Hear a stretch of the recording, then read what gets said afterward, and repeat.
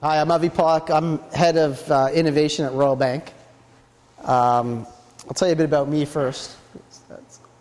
So those are my kids playing a little Guitar Hero on my 50-inch TV.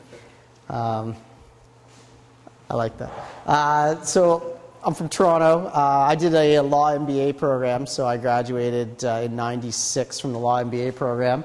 While I was at school, I started an internet company in '94, so pretty early, actually closer to '93. Started an internet company, basically doing technology consulting, helping companies figure out what this internet thing is and how you start to use it. It was a lot of fun because it was pretty early days, and you knew more than almost anybody because not many people knew much of anything. We actually sold. I had a friend of mine and I started this internet access package for York University students. And we basically there was no high-speed access to get on the internet. At the time, it was 28.8, moving to 56 soon. But no one knew how to access it. There was no tech support. There was no, you plug in and it works. It was actually, you had to configure the dialer if you knew how in order to make it work. So my friend put me on the internet in '93, thought this was cool, put our friends on too, and we said, why don't we sell this? So we actually created the internet access package for York students. We bundled a book with it. At the time, I called up Netscape. They were in their 0.8 version, spoke to some senior VP there and said, hey, do you mind if I use your product in my software? We're giving it to students. Sure, go ahead. And sold about 500 or 600 of these on campus. Packaged them with modems, packaged it with an internet tour guide book, and then we started an internet business. So I made the decision at that time not to do law.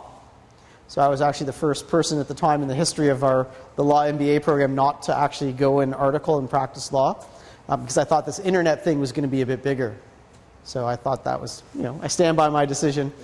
So I started an internet business, and then we got acquired basically by a company called North American Media Engines.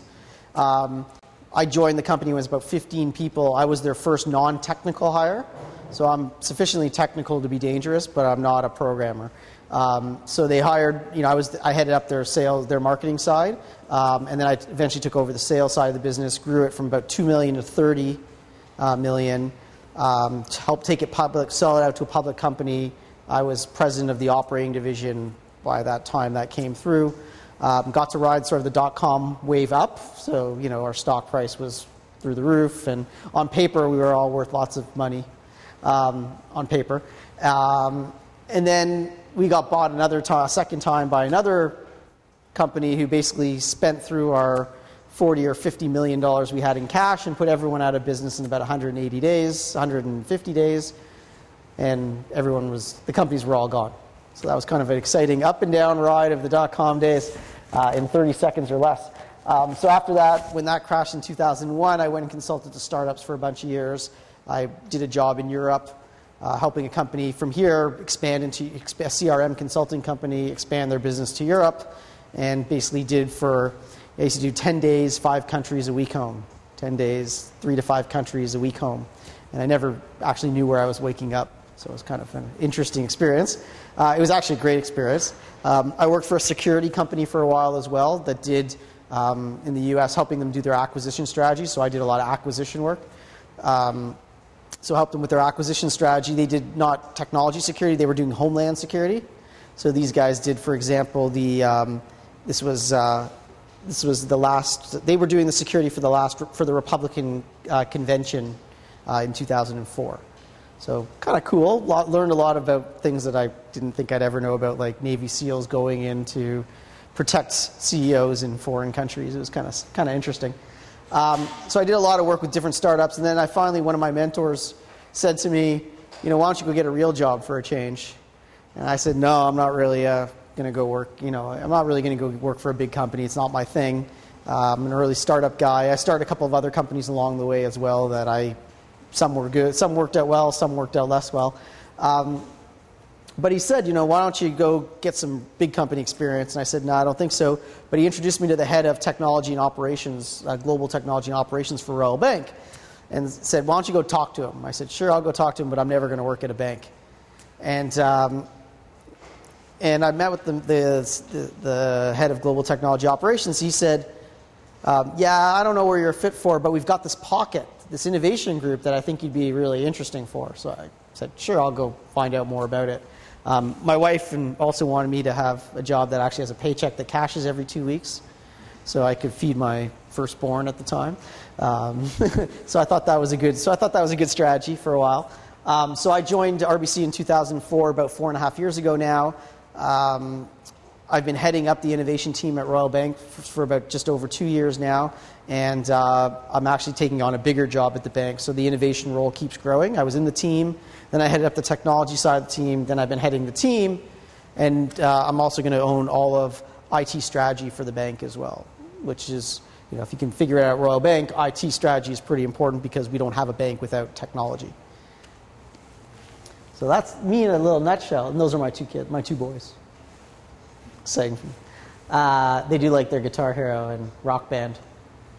So I always like to throw in some of these quotes because I think they're really interesting, right? So, heavier than air flying machines are impossible. I think there's a world market for 5 computers. I mean, what it really it says that innovation is not a perfect science, right? It really is about trying to predict the future and find out ways to get there. And the truth is sometimes you get it wrong.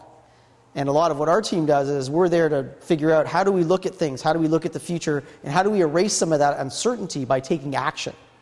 So I'll talk about some of the ways that we do that. And what I want to figure I'd cover off today is I'll tell you a bit about what my team does. I'll talk to you a bit about how we do it and how the innovation program at the bank works, because I'm going to guess that most of you probably don't think of a bank, first of all, as innovative, or think of a bank, I'm sure, as having a team like the one I'm going to describe for you, or even what our role is. And then I'm going to talk to you about some of the cool things that we do, and some of which have actually made it to market. So I think it's pretty neat. So one of the things about innovation is you've got to find a good definition, right? And you've got to find something that works with your specific company, right? So we're not Google, right? I'm not giving anyone 20% of their time. No, you don't get 20% of the time to go work on whatever you think is cool. Like, we're a bank, right? So when you think about innovation, you've got to find a strategy that actually aligns to the kind of business you want to run and the kind of company you have. So we came up with this definition that innovation connects what's possible to what is valuable to our clients and our shareholders. So the what is possible part's really important. So when we think about the technology side of things, it's got to be doable. So we're not looking at quantum computing. It's something we may keep the pulse on, but it just doesn't exist right now, right? We need to look at things that actually you can take to market today. I'm not thinking about banking in space, right? I'm thinking about things that are practical, but again, thinking of where the technology is going. It's not about what it can necessarily do today, but it's what can it really do for us, and how can we start to move the ball towards it, even if it's not perfect. It also has to have value for our clients, right? If there's no value for our clients, if there's no business behind it, we're just doing it for fun, and no one's going to keep paying the bills when we're just doing things for fun, right? So it's got to have a business model behind it. So it's got to be valuable for our shareholders, right? It's got to generate a return. We really look at innovation as being very broad. It's something new, right? And it doesn't have to be. We're not about new to the world. We're not about invention, right? It's about how do we introduce things that are new, either to the industry maybe, or new to our customers, or even new to the bank and the way we do things. And it's a lot more than just having a great idea, right? If you can't execute on it, if you can't make it real, then to us that's not innovation. That's just, you got a great idea, and that's worth, as much as the paper you've probably put it on. It's nothing until you've actually made that idea real, and that's something that we really keep in mind.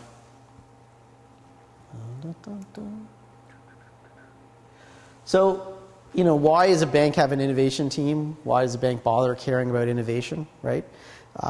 Something that I get asked a lot. Really, we look at 4 things, right? One is we think that if you're not innovative, if you're a company that just sort of continues on your normal growth pattern, then you're just going to keep going like this. If you really want to become, keep growing the business, you've got to find a way to jump that curve. And innovation is one of the ways that you do that, right? It's doing something differently than all the rest of your competitors so that you actually grow your business. Obviously, it's got to be client value behind it, or else there's just no point to it. And strategic agility is one of those things that's really important, right? We need to be able to respond to impacts in the market, right? We need to know what's going on. We need to know what other people are doing in other industries and figure out ways to react to it. So when people say, like, you know, why bother? Why is that important? I always throw out the example of PayPal, right? I mean, here's something that's completely disruptive, and not one bank got it right. Okay? Not one bank said, hey, you know what, that PayPal thing, we should just go buy them today so that we can be the currency on the internet for the way for how a lot of things get paid in a different kind of way. No bank said it. That's why it's owned by eBay and not by a bank today. So I always think that's a great example because none of the banks got it right. And I mean, it attracts and develops talent. Like, do you want to work for a company that just puts you in your little box and makes you work within it? Or do you want to have work at a company that actually encourages you to be innovative and try new things within the way that you do your job, right? So it's not, again, about going out and saying, you know, even though I do this, I'm going to go work on these other 500 things. It's about saying, how can I be innovative in just the way I do my day-to-day job? How can I be innovative within the context of my role? And how can I contribute to broader innovation across the organization? We encourage people to take innovation as a behavior, right?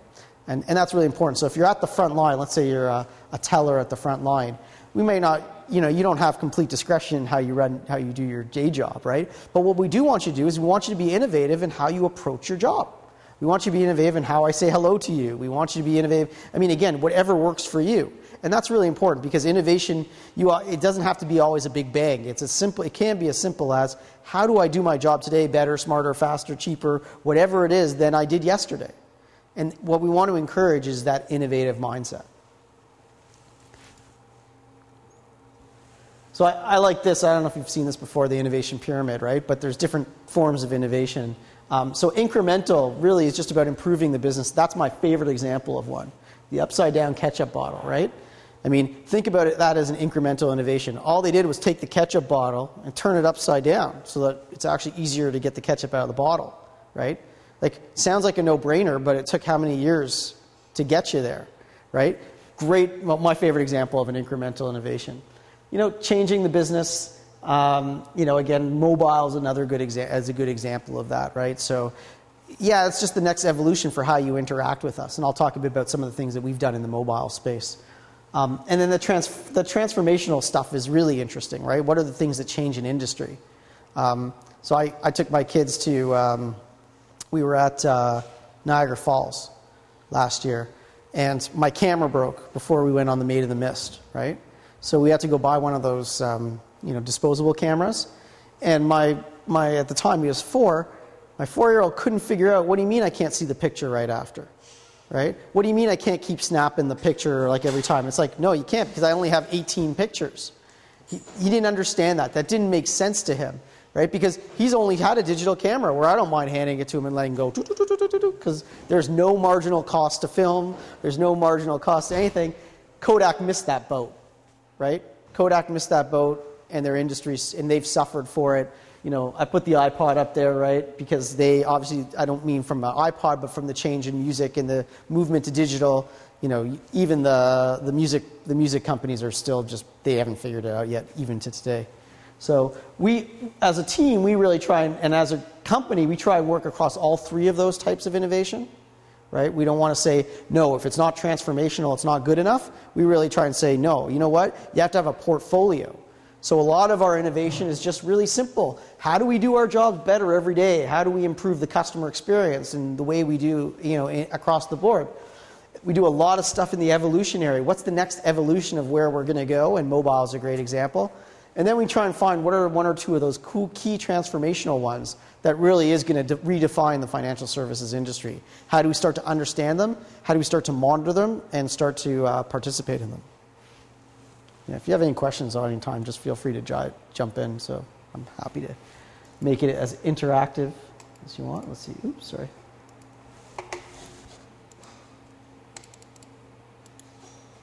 Sorry, the mouse is not there. There we go. So I'll tell you a bit about what we do. So our team's called the Applied Innovation Team. We've really got 3 key mandates. The first is we run the innovation program for the enterprise. Okay, What do we do? What are the key infrastructure things that we can put in place to make it easy for people in the organization who want to be innovative to be innovative? How can we help support them in their activities? How can we support them by seed funding them? How can we support them by giving their ideas a voice? We're there to help provide some of that infrastructure layer that makes it easy for groups or individuals who want to be innovative to be innovative. We also provide an important thought leadership role. Our job is to help the organization look ahead into the future. What's it going to look like in a year? How are we going to work differently tomorrow than we did today?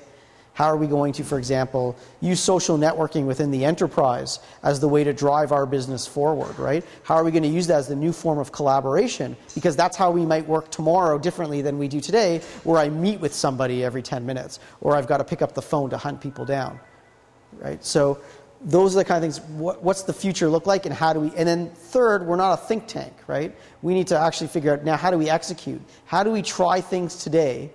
How do we test? How do we run pilots, proof of concepts? How do we look at some of these new concepts and test them now so that we can, let's say it's 3 years out there into the future.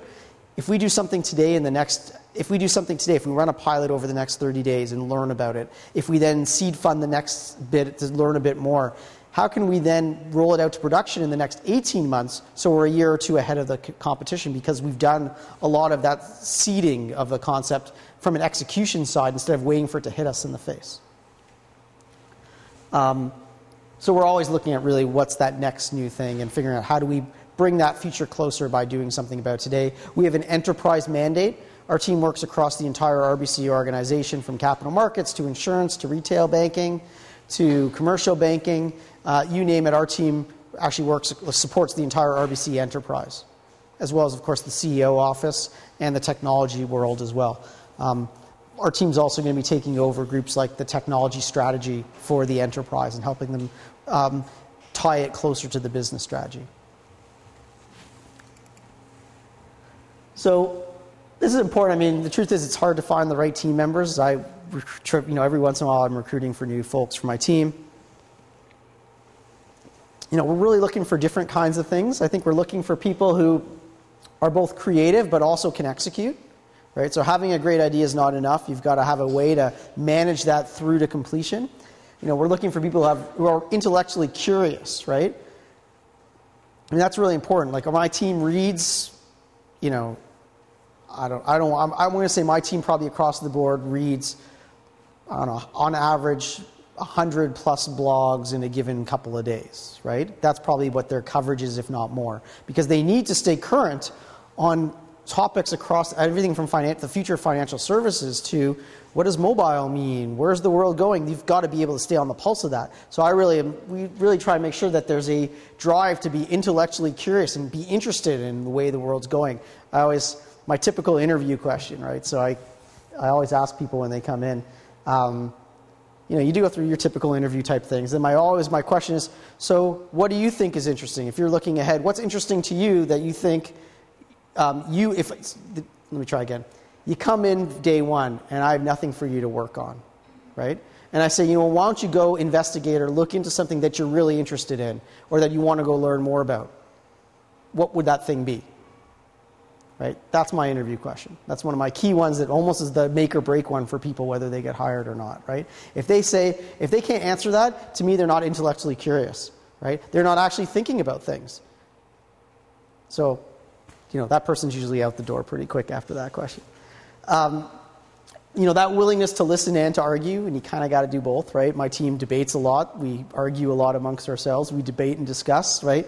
You've got to be willing to sort of state your mind and debate it, but also listen to what other people are saying. This is really important. The thick skin is really important. We get told no a lot. And I'll talk to you about one of the big projects around mobile payments that my team helped incubate. It took 2 years to get to the point where someone gave a crap. It took about a year for someone to carry the first round. It took another year to get it to the next level. At any point in that time, and this was me who was running that, I could have just said, you know what? They told me no, they're not interested right now, I'm done. And I'm going to go move on to something else. But I believe that that's important. I believe it's important to the future of the bank. I believe it's important to the future of financial services, and we need to be at the forefront of it. So I believed in it, and I kept pushing forward even when people were telling me no. That's one of the key things that we think that's really important for innovation. And that, for us, it's low desire for personal glory. The truth is, we're there to help get stuff started. We're there to help seed it. We're there to help get businesses to get interested in it. But when they actually roll it out to market, we're long forgotten. And you know what? That's okay with me. If I want my picture up on the billboard that said, hey, Avi did this, that's great. I'm probably in the wrong job. Now, the truth is a lot of people who are there know what we've done and they know how we've contributed, which is why we still have a job and why our team continues to grow. But in terms of actually getting credit for taking something to market, we don't get that at the end of the day, and people who work in my team have to be okay with that. So we also really look for a diverse mix of people. I mean, it's really important, right? We're trying to find people who have all sorts of backgrounds, all sorts of skills, all sorts of interests, and I'm trying to fill gaps. I've got people who have been at the bank forever. So one of the guys from my team has been at the bank for 30 years. He just got his 30-year, he got a 30-year, he gets some kind of present of some sort. And then we have people who are new and come from a different perspective, and really who are new grads. And, having that balance is really important, because I need people who know how to get stuff done, right? I need people who know how to get stuff done, and those people have been around the bank for a long time. And I need people who have good, new, fresh ideas who come from a different demographic, potentially. And putting those people together is actually how we get stuff out the other door, because our success is measured by getting something into production. So we look at innovation just like we looked at it across the, we look at it as a funnel. So we always start off with a lot of ideas, right? The more ideas, the better. The more concepts we have to start with, but they don't all get through. Only a very few get through. So what we have to be really good at is looking at a lot of different ideas, looking at a lot of different concepts, saying no, no, no, no, no, yes, yes, yes, no, no, no, no, no, no, no, in order to get to the next level of ones that we actually want to spend our time on, right? And then we have to look at it as a funnel that we get fewer and fewer as we go, and we spend our time where we think we're going to get the most bang for the buck, and we're going to get the most take-up from a business partner.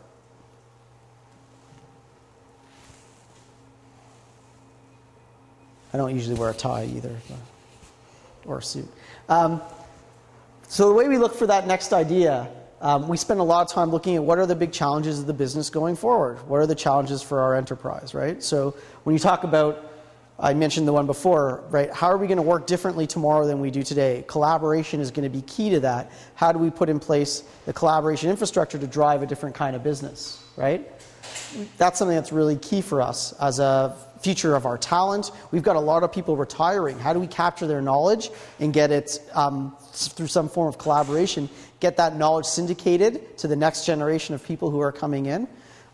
We take some of those enterprise challenges and we always look at what are the external trends, right? What's being done in other industries? What's eyes on, okay, if I'm interested in mobile payments, I follow a lot of key things that are being done all around the world on the topic of mobile payments, right?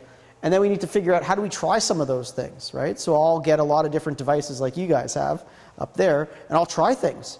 I'm going to go load it into the phone, and I'm going to actually try and test it with a real bank account and see how does it really work. Or I'll try and get at least a demo of something that may be, in a different geography. And then we need to figure out really what does that mean for us and how do we put it into our own context. Yeah? Just wondering, do you only look at ideas that matters to RBC, or do you look at new things? Sorry, what do you mean by that? That man it? If you look at something that's not directly relevant to RBC, how do you help them grow and build their business idea? Well, they have to ultimately have some kind of application, but we look at a lot of things that may not have an immediate implication, and some of those we'll continue to monitor them. So we keep it, for example, our team keeps a pretty extensive, we use a wiki platform, and we keep a pretty extensive, if you've seen something interesting, you've got to either A, bookmark it, use a social bookmarking functionality and tag it, right? Or B, you've got to create an abstract around it and tag that says, here's what's interesting, here's why here's what it is, here's why I think it's interesting, and here's a link to it. So we're trying to build our knowledge base of interesting things, and then we say, what does it really mean for us at the end of the day? So we track across a lot of different areas. And our coverage of, like I said, it's probably, I don't know, we read hundreds of research papers in a given week. We probably read, I'm going to say at this point in time, we've submitted using the abstracts, so saying, you know what, I found something interesting, I'm going to document it, I'm going to say why it's interesting to the bank, and I'm going to tag it. We do about 200 or 300 of those a month among the 10 of us in the team. Okay? And this isn't their main job. This is just, hey, you read a lot of stuff, we need to get value from it, so this makes it easier for me. I don't have to read everything. I just RSS, get an RSS feed of what everyone else is doing and what I do, and then we all read each other's. And that's how we stay current on everything. So yeah, so we use RSS, we use blogs, in order to stay current on things. And like I said, we track a lot of information. Where possible, where it makes sense, we join the conversation. So we participate in a lot of discussion forums in a lot of different places. So we don't just sort of read the blogs, but where it makes sense, we'll get engaged in the conversation, some of the social networks. So LinkedIn's got a lot of great groups for different things. So, I belong to some of these around front end of innovation, another innovation one, a couple around m-commerce and mobile payments, another around mobile. All right, those are some of the groups that I belong to whenever I put this deck together. Because, again, there's no monopoly on good ideas. So, by no means does our team, first of all, own innovation, or do we think we have the greatest ideas since sliced bread, right? Our job is to find where those great ideas are and figure out what they mean for us and how to execute on them, or help our businesses execute on them. And like I said, we also blog. So everyone from my team has a blog on a different topic. So we all have different subject matter. So this guy does he does different kinds of payments. This is his payment blog. Former Waterloo guy, MBET student. He does social networking. Someone else did social media. Another one does collaboration. Right? We all have different topics that we track, and we have to blog about them. And these are available to the enterprise. Okay? Anyone from the bank who wants to read these, it's publicly available within the bank. Right? So not public, but within the bank. Although we are starting to, I'll talk about that in a minute, but we are starting to do other things that are outside. We also we have an idea management system, right? So what we do is we'll put out an idea out to a community of people across the bank. Anything micro, like how do we improve cash handling in a branch, out to frontline branch people, to how do we collaborate better in a social network, right? Whatever that question may be, we'll put it out to a large community of people across the bank, usually from across all the lines of business, and then we'll ask them contribute your idea, right? What's your solution? And the community can rate and rank people's ideas. You can sort of thumbs up or thumbs down them. You can comment on them. You can join them together. People have profiles, and you get points based on your contribution. And we run this idea management program. We're about 6 months into our full launch on it. We launched in October, so 4.5 months in, although we've done a bunch of pilots up till now. In the 4.5 months, about 1,800 RBC employees have participated in an idea session and contributed in an idea. Okay? And these are around key business problems that someone sponsored. So these aren't just ideas where they're saying, hey, give us a great idea. This isn't an open suggestion box, right? What it is a business saying, I've got a challenge, help me solve it. And then they've committed to actually saying, you know what, we're going to actually do something with these ideas. Yeah? What's of the signal to noise? Like, how much of it is rap? Very little. Because you've asked them a focused question, right? So we used to have a suggestion box program, right? Which was just submit your innovative idea, right? And this was a bit before they shut it down just as I came into the bank, as a matter of fact. The problem with that is, it's all noise, because you can't, there's no one to evaluate it in a real business context. So you're going to give me a comment, you're going to give me a submission that says, hey, if you move the comma to the left on the form, that would be really helpful to me in the branch, right? And you're going to give me an idea that says, hey, if we really transform the way we did X, Y, Z, then ...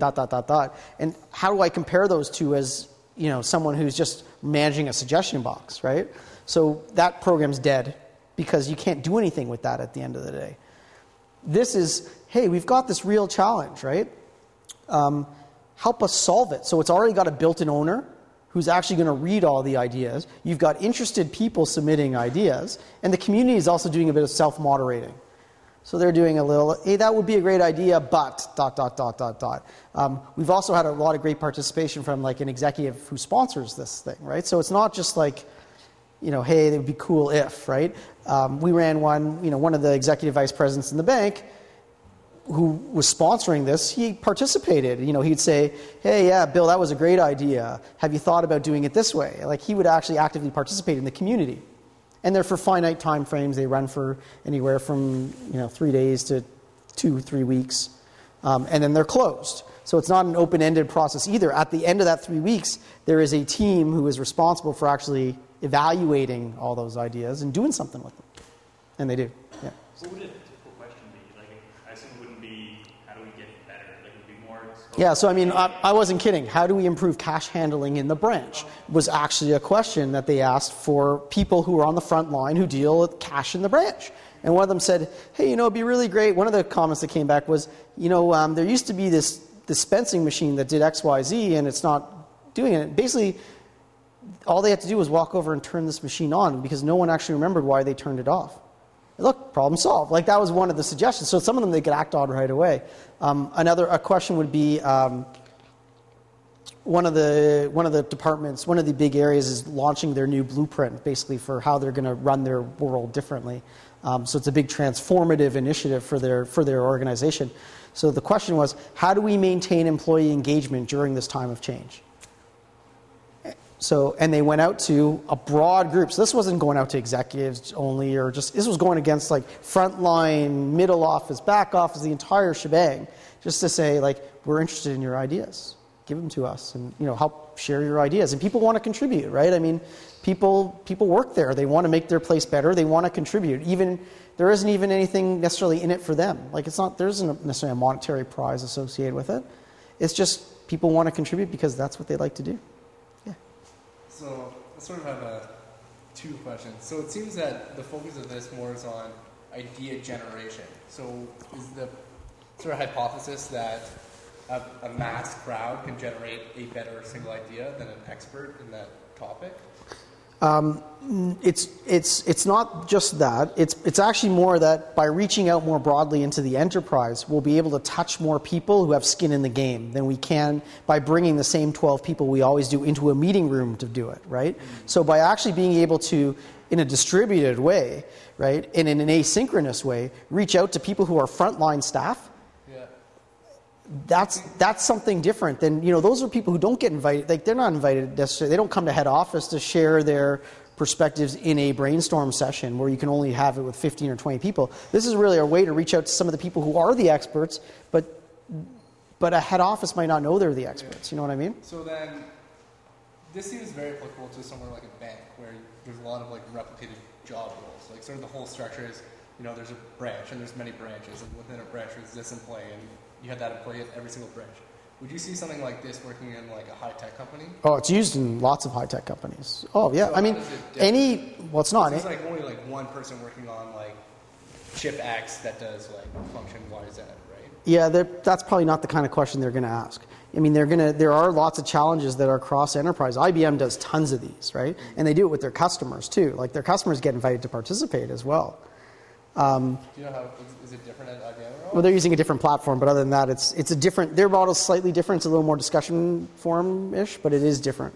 But there's lots of high-tech companies who do this. Any organization that has challenges in the organization, this is a good way. The key is you want to reach out as broadly as possible to as many people as possible who may have expertise that is outside of even their job today, right? So that's the other problem, right, is that people in the bank move around a lot. every couple of years someone's in a new gig. Like I'm an exception as someone who's been in the same department, although I've moved up in the department, I've done more things in it. People move around, and just because you've moved into another, just because my new title would be, hey, I'm involved with credit, doesn't mean that my old job working in, with the next generation customer is lost, right? Like, how do you still tap into those people who know a lot, but it's not in their core job role today? So that's a part of it as well. Like, expertise lives everywhere. And how do you evaluate the ideas? Sorry? How do you evaluate the ideas? Well, the sponsor of the question. Like, whoever owns that question, whoever's put that out there, one of the things they've done is they've committed to actually doing something with it, those answers. So we haven't run one yet where we don't run them because someone wants to say, wouldn't it be great if? We're really running these to say someone's got a pressing problem they need to solve. They want to reach out to a lot of people to solve it. And they're going to do something. They've committed to the community that they are going to evaluate the top ideas, and they're going to do something with them. And they do. So that's one of the ways we tap into questions and ideas internally. We look outside, but I don't know if we run the Next Great Innovator competition. So this is for university students. Our third year one, we have a Waterloo team this year in the finals. I think we've had one for the last 3 years, actually. And what we do is we go out to students and we ask them a question. So the first year's questions was, how will today's teens change the future of financial services? Give us your innovative idea.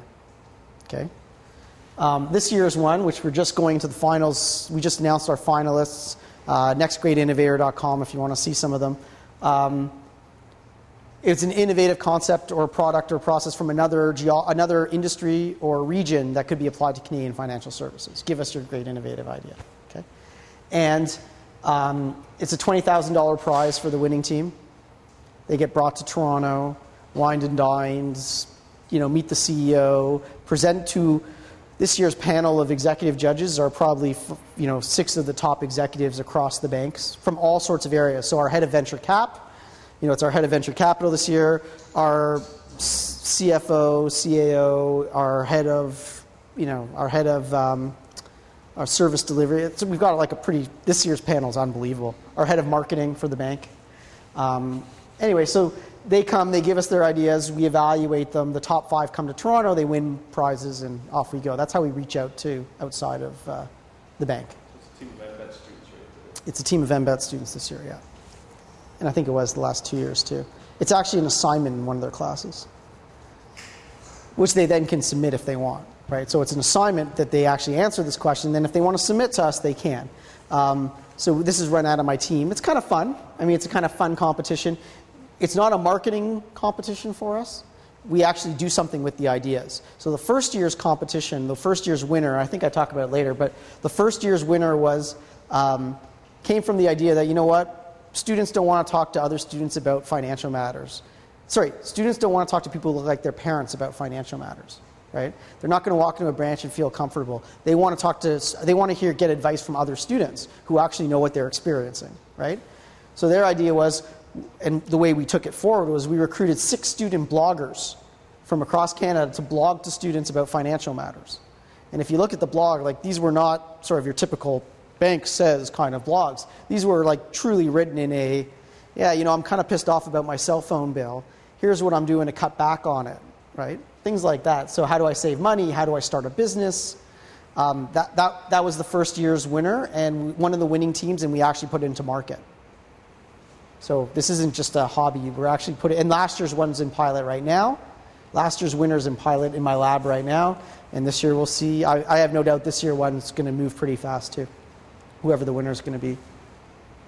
And if you can see, I'm going to talk about in a minute, but let's see if I can get back here. No. No. There we go. Let me just, I just want to show you. Come on. Nope. Crap. I'm doing it. I'm using the scroll wheel. So we also use I'm going to talk about it in a bit, but we also use the Innovator Competition as a way to try new technology and test new things. This is actually the poster from this year. You can see in the top right there's a QR code, which will take you to the mobile version of the website. right? So one of the ways that it also has a text at the bottom, like you can text Innovator and it'll take you to our mobile website.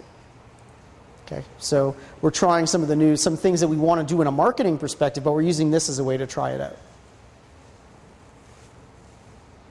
We have a lab, right? One of the biggest challenges with doing anything new is you need a place to do it. So I've got dedicated machines, I've got dedicated infrastructure, I've got dedicated funding, I've got some seed funding, and I've got some dedicated technical people in order to run pilots and proof of concepts. Okay? So when someone has an idea, I don't have to pretend, I don't have to talk about it in the hypothetical. I can actually do demos. I can actually show them things.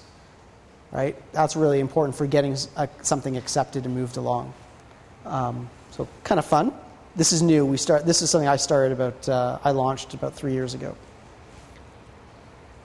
We've got an RBC beta site, right? So we try new things. How do we put it out to the bank? Like, we want feedback. We're all clients, right? You want to get paid at RBC. Everyone has a bank account, and as clients, we all actually can provide feedback to a pilot or a test idea. So we have a site, an RBC beta site, where we put stuff out there and get feedback from people who want to give us their feedback on whatever concept we were testing. So kind of cool. So I mentioned our innovator competition, kind of fun. So we were the first Canadian bank to have a public-facing blog. And we did it in the innovator competition, right? Because we look at this as a pretty low-risk way to try things. So we were the first bank to have a public-facing blog in Canada. We use it for the innovator competition. We're Twittering this year. So RBC Innovator on Twitter. And we're Twittering not just about the competition, but we're also Twittering about cool, interesting, innovative things that we see, right? Kind of neat. Just something we want to experiment with, right? How does this work as a communication vehicle for us? We do some Google Maps stuff. We got some video. We've got the interactive host who walks on screen and says, "Hi, my name is," right? That's kind of neat. We're trying different stuff. Again, we're testing different things and seeing what we like and what we don't. We do SMS alerts, social bookmarking. We let teams create profiles for their team to promote themselves. One of the cool things that we do is we run our own version of Innovator Idol, so peer voting. So what we do is our Innovation Council, which I'll talk about in a minute, chooses the top 4 of the 5 finalists. Okay, so we get it down to 15. They choose 4, and then we have 5 peer voting finalists, and we put them out on the web, and we let anyone vote for which of the 5 they like the best to get the 5th slot. So this year, started this last year. We got about 6,000 votes in a week or 8 or 9 days. So that was pretty good. This year we got close to 30,000. Although once we got rid of some of the scam votes, right? There were a lot of people trying to game the system. Once we got rid of them, we got down to a much more manageable number. But we still have about 20,000 people vote for the team that they like the best, which is kind of neat. So we let them choose. We let the public choose their finalists, their 5th finalists, and we watch how some of the teams promote themselves. So some of them will go on send out to all their Facebook friends, "Hey, I'm a finalist in this. Go vote for me," right?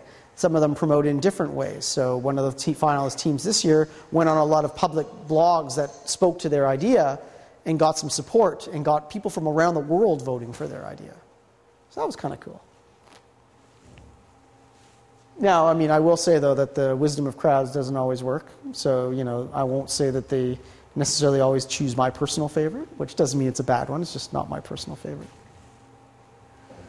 We did some stuff with avatars. Right? Something else we've been playing with around from a customer service side. So this is one that's May telling you how to pay your bills. Right? So if you go in certain places on the RBC online banking site, behind the wall and in front on how to use the e-statements, how to sign up for an e-statement, she goes and does the, "Hi, my name is May," and walks you through it. So kind of fun. So we did a pilot around this first, and then it got rolled out to our website. Mobile is an area near and dear to my heart. So some of the things that we've been doing in the mobile space, first of all, we have a mobile version of our banking site. So rbc.mobi, if you go there, you can actually do your banking, your online banking, your banking basically through your mobile phone. So it's just a slimmed down version of our online banking. It's pretty cool. It's pretty fast. It's lightweight. Yeah. What sort of traffic have you seen to it? It's not, the people who are using it use it a lot. We haven't done that much promotion to it, but it's not bad. I mean, it's not like our online banking, but it's, it's growing. And the people who use it a lot. Sorry? What does the growth look like? It's steady. I don't know. It's steady. What's really interesting is really the way that people are using it. They use it a lot. Like if some people use it and they pay their bills and they check their balances frequently and all sorts of other things. So it's kind of neat, but it doesn't give you full functionality. Of course, it's a slimmed down version appropriate for mobile, which is what mobile should be, right? This is we're doing a pilot right now. It's been announced with Rogers for Visa to do a pay wave. So it's a chip that will be built into your phone, wave and pay at contactless terminal. So we're doing this pilot. It's us and Rogers and Visa. The first round of that testing was done in my lab. The second round is going out with internal staff. We're going to do a number of phones. So the chip's baked into the phone. And then we're going out to, I think, about 500 customers is the third stage, to actually get these phones with the chip baked in and be able to, at anywhere where they do contactless wave and pay, to be able to use their phone as that payment device with their credit card. So kind of cool. The other thing that we've done is we launched a pilot for RBC Mobex. It's just concluding, which basically lets you SMS people money. Okay, so I can sign up. You don't have to be an RBC customer. It's open. It was open to anybody. It was an employee pilot, but it was open to anyone really. And we did it for 6 months, and it was very successful. We're just finishing it up, and then we're going to evaluate. Basically, what it lets you do is it lets you sign up. Load money into an account from any Canadian bank account or from your Visa card, and then lets you SMS whoever you want money. So if I send you money right now, because it's shut down, I can't add people anymore, but I would have, in the last while when I've been doing these, I've been SMSing people money, but I would just do basically pay whatever your phone number is 5. So I don't need to know anything about you. I don't care who your carrier is. I don't care, because it's SMS, right? I don't care who your bank is. As long as you have a phone and a bank account to take the money out to, I can send you money. So it's got the viral growth in. So even if you're not registered, you can register after the fact. So I'll send you money, go register, and then you've got your own mobile payment system. So we've looked at this we think this is important. Again, if you're looking at what the future looks like, the idea that how are you going to be taking cash out of the system? This isn't going to be the kind of thing you necessarily use when you're standing in line at a store. That's silly, right? It's not that hard to pull your card out of your pocket. It's really, I just lost $20 to you at poker, or I split my lunch money. I split lunch with you, I split lunch with you. Or I have to pay the babysitter or the snow guy or whatever it is. Anywhere where you use checks or cash, garage sale, flea markets, you name it, right? So how do we take cash out of that system? We also did a part of the pilot was also using a poster with a code on it to buy a book, right? So to test the idea that, how do if you're a bookseller and you see a lot of ads for that book or for that, or for HMV ad or something, right?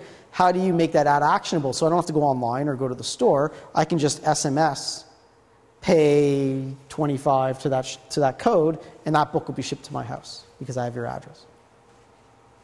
So again, future, where's the world going? This is kind of stuff that we follow. So this is something that got started with us and my team, got incubated. The idea got incubated for a while. What does it really mean? How do we take advantage of it? What's our strategy?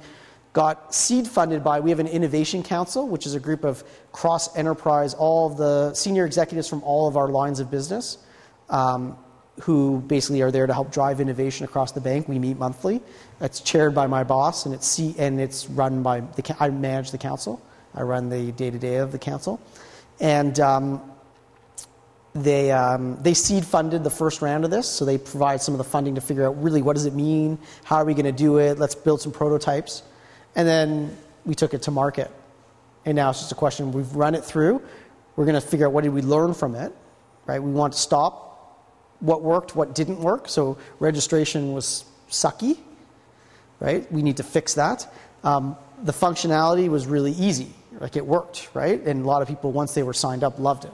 So we've got to figure out where do we go from here. So we're going to stop, pause, and decide. But that's sort of the innovation process. Seed funds, incubate the idea, seed fund it, learn a lot, learn some more, and then make a good informed decision whether to do something. So, yeah, did you have a question? Sorry. I was just wondering, how do you handle like some of the security around this or get people to trust a system like this? Well, so that's a good question. The way this was set up was one of two. You had two choices. Either what I did is for me, under $25, it just went through. Over $25, you had to use a PIN. It would call you back. So I would SMS you money.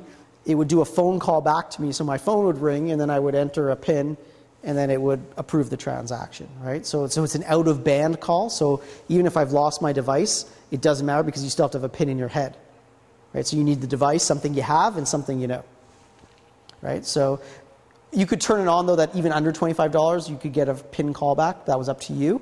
We also limited for the pilot only up to $100. So this was for low-value transactions. So, under $100, $500 a month, like it was, we limited the risk that way. We didn't get too many complaints about security. There was no issues. There was no fraud in the time we ran it. And it wasn't just RBC employees, right? Because if it was just, so we ran a pilot, it was friends and family and employees, right? Because if I could only send you money if you're an employee, well, I don't send employees that much money, right? Right? I need to be able to pay my poker debt to my buddies with the money that way, right? So, but that was one of the things that we were testing for, security, right? And acceptance of the security issues with it. So mobile is something we follow. RBC P2P, that was the student bloggers that I mentioned. So again, something else we were trying out in the world. We have a site on Facebook where we let students. We use it a lot for recruitment and to promote some of our campus banking things. We're starting, like I said, we're Twittering, we're doing other interesting things. Again, how do we start to engage in different ways? We're also, of course, using the same kind of principles internally for how we work, right? What does Twitter in the enterprise look like, right? So how do we create groups within the enterprise to communicate that way, right? How do we start to use communities in an enterprise around topics of all sorts of things? How do we use profiles about people to locate what they know and locate their expertise, right? These are, this is about the way you're going to work differently tomorrow than you do today. And that's something we need to be on top of. We spent a lot of time looking, widgets and gadgets and trying to figure out, again, how does, that to us is the future. So anything that we look at, we want to make sure that you're going to be able to stick other things in the future. So we're trying to think, hey, if this is what it looks like today, right? Where it's on the web or on your phones or on the desktop, right? So these are the obvious ones. What does that mean for banking? What does that mean for how you engage with us? Does that mean for the way we deliver service to our customers and engage internally? And then we've, of course, got to think about where is it going, right? Where else are these things going to go? And what does that mean for your banking experience, if anything? It may never mean anything for your banking experience. But it may. And that's the kinds of things that we're trying to watch and investigate. I don't know if you guys have ever seen these things, the Surface computing devices, right? Have you seen these, right? So the cool Surface multi-touch table. That's cool. So this is good stuff. So we're trying to figure out, as a bank, as RBC's value propositions around advice. How do we provide advice to our clients, right? And differentiate ourselves that way in the kinds of advice that we provide. To me, the way that we're able to do things, and we're playing a little bit with this around, how do we manage a financial plan? If I'm a financial planner and I'm sitting in front of you, how can we use this as a way to build your financial plan? Using multi-touch, kinds of multi-touch as well as some of the interactive with pictures and with graphs and other kinds of fun things. So we're doing a pilot around this as well right now. So I'm getting one of these for my I'm going to replace the table in my office with one of these things. One of the other ones that we've been looking at is, I don't know if you've ever seen the telepresence, the Cisco telepresence stuff, which is the high-end video conferencing things.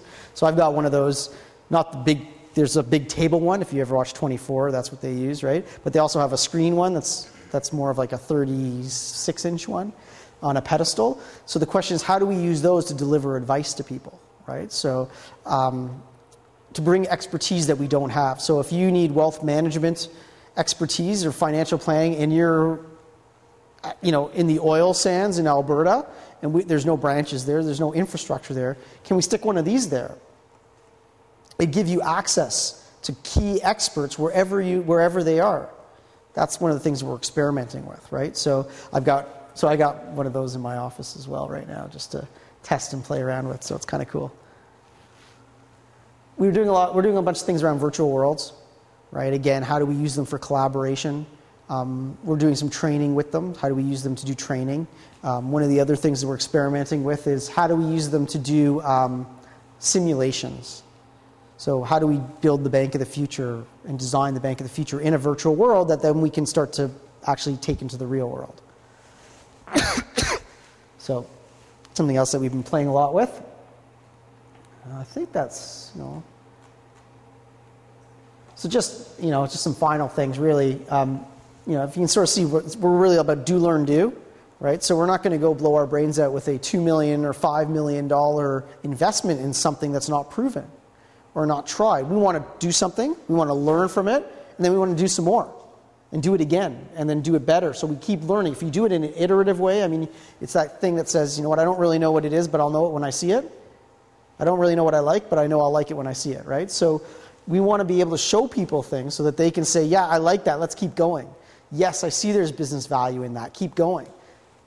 Or we don't know what it is yet, but at least let's understand it by seeing it. So that's really important. It really is, in case you can't tell, this stuff doesn't happen by magic. There's a lot of work that goes into doing any of these things. It requires a lot of support from the organization. I'll give RBC tons and tons of credit. I think we're one of the, if not only Canadian bank that has a team like ours. Okay, I think there's one or two that have them a little more in some of the, they're sort of, we're the only one that's an enterprise team that works across all of the lines of business. And one of the things that we're starting to hear is that some of the banks in Europe who are shutting their innovation teams, for us, we just became more prominent in the organization. We just became more important, and we become an anchor for the CEO and his executive team and the rest of the enterprise. So, having a lot of good successes is important, but it doesn't happen by magic. It really is a lot of work, and it's a lot of support from a lot of different people across the entire enterprise, including from the top. That's really the most important, that don't starve tomorrow to feed today. Right? So this is the time right now where a lot of people are cutting back, right? You may have heard there's not a good economy out there. There's a bad economy out there right now. So you'll see companies cutting their innovation teams or cutting their innovation budget or cutting their focus on the future in order to save some money today. We're different, right? What we're saying is no. This is the time where you start to leapfrog people. When everyone else is cutting back, that's when you make some good bets, right? We don't want to starve the future of the bank in order just to help today, right? We've got to keep making investments in our future. It really is a team sport, right? We work with a lot of different people across the entire enterprise.